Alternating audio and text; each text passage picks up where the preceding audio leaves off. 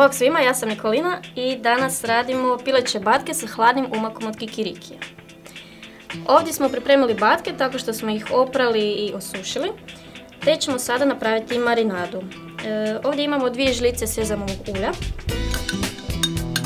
koje ćemo pomiješati sa soja sosom,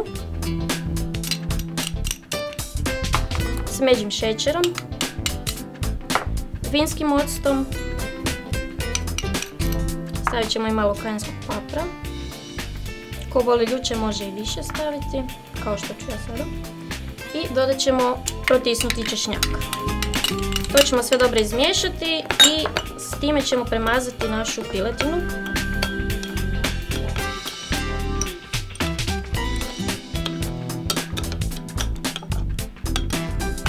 Evo, marinada nam je spremna i sada ćemo ju premazati po pilećim bacima koje smo stavili u vatrostalnu posudu koju smo obložili papirom za pečenje i premazali sa 2 žlice sezamovog ulja.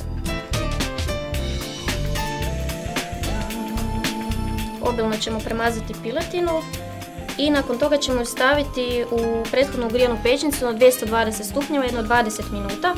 S time da ćemo tijekom pečenja par puta okrenuti piletinu i još je dodatno premazati sa marinadom.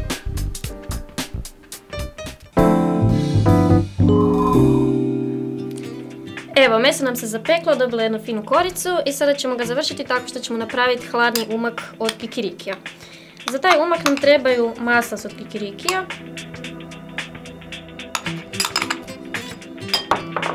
milera,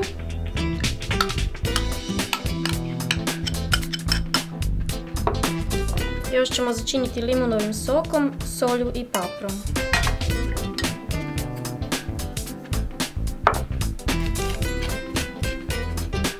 To ćemo dobro izmiješati.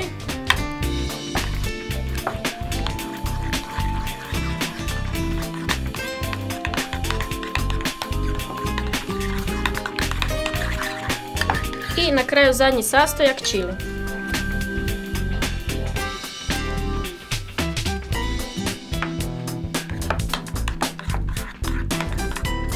Evo, to je naš umak kojeg ćemo poslužiti uz meso kojeg će nam Darko ipak vratiti.